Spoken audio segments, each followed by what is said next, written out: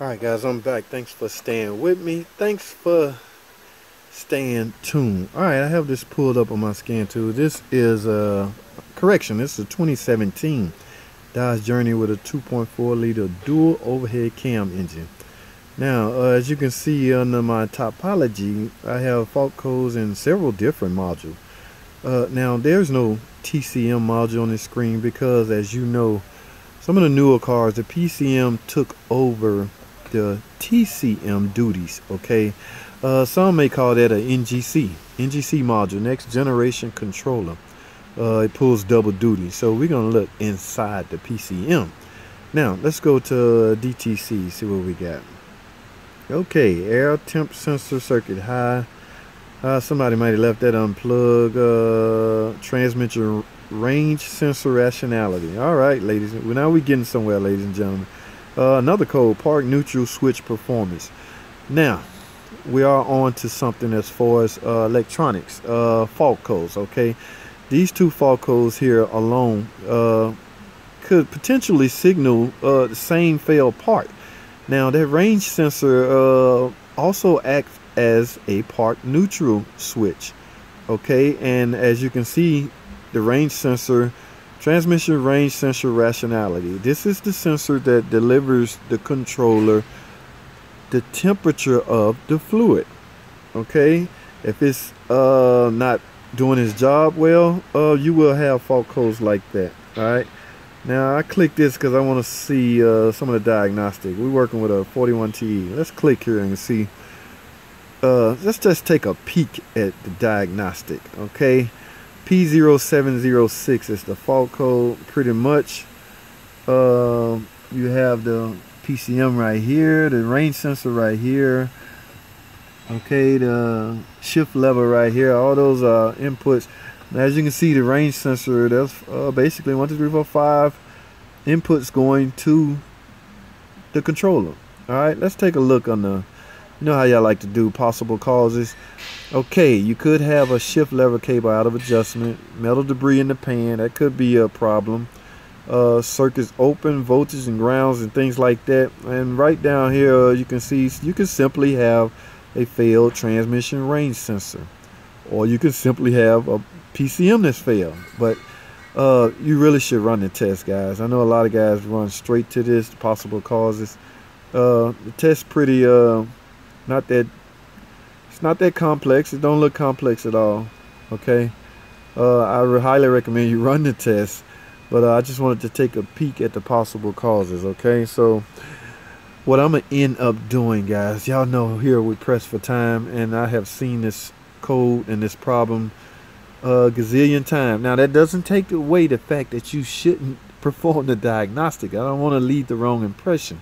Okay, but this particular repair, this particular car will end up getting a range sensor, transmission range sensor. All right, so what I'm gonna do, go to parts and order one, and by the time I get back, we should be you know, the valve body has to be removed. All right, let's take a look. Let's go over to the car. In fact, let me go to a quick ad break, another ad break, and when I get back, we're gonna go over to the car and talk some more. Okay, stay tuned, don't go anywhere. I'll be right back. The transmission shifting erratic when cold. Now here's the range sensor I was talking about earlier. Okay, like I say, it likely pulled double duty. Deliver the controller the temperature of the fluid, and also tell the controller what position the gear shifter lever is in. Okay, so this is the transmission range sensor. Now it's semi-difficult to replace this. As you know, it's attached to the valve body, which means the valve body has to be removed. Okay, in order to remove the valve body, you're gonna have to drop the transmission pan, so make sure you have some trans fluid available.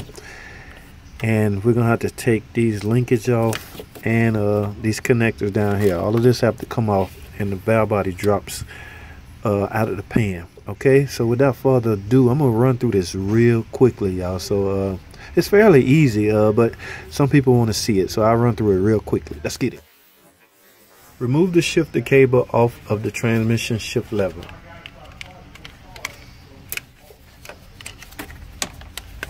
Unscrew the bolt holding the shifter lever off of the valve body. Remove the shift lever off of the car. Unplug all electrical connectors.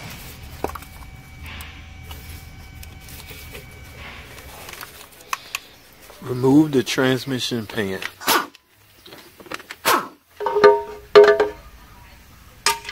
Remove the transmission filter. Take note of the O-ring. Remove all of the bolts securing the valve body to the transmission.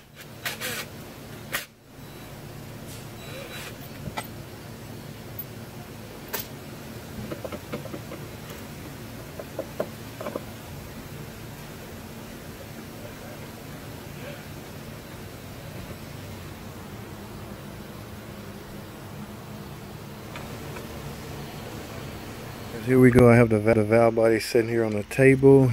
Here's my new transmission range sensor. So the goal is to get this replaced. We got to get this off of the valve body. As you can see, it's held on here by T25 torque screw. Alright, so we got to remove that. We're going to remove this sensor right here first. Simply unplug this, but be aware of how the wires are routed. Okay, because it's going in under this, so be mindful of that and simply lift this up. So just simply unplug it from here and be mindful of the wiring, how it is routed and how it is going. So simply pick up on the connector, get it out of the way, and you should be able to just simply lift this up after you remove the screw. All right, let's get with it.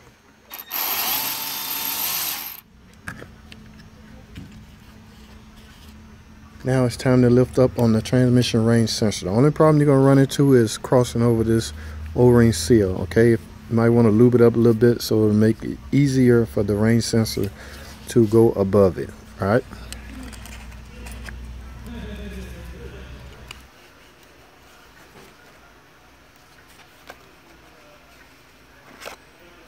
And there you have it, the old transmission range sensor, okay? So like I say, just put a little lube around here. The grease transmission fluid, that should make the installation process extremely easy. All right, so I'm gonna wrap this up. All you have to do is reverse the removal procedure to go back in with it. I just want to touch on a few things real quick. Be mindful of how these accumulators are routed and set. One of them have 2 springs in it, this one right here, and one of them have 1 spring in it. Just be mindful of how they go back together when you're installing it. All right, I have to wrap this video up, so like I say, just reverse the removal process and you should be home scot-free. Be mindful of replacing the filter and installing ATF plus 4. Okay, make sure you go in with the correct fluid. If you have a scan tool that will allow you to do quick learn, go ahead and quick learn it. And last but not least, go and test drive it. Okay, that's all I have for this video. Thanks for watching. Comment, subscribe, and I'll see y'all in the next video.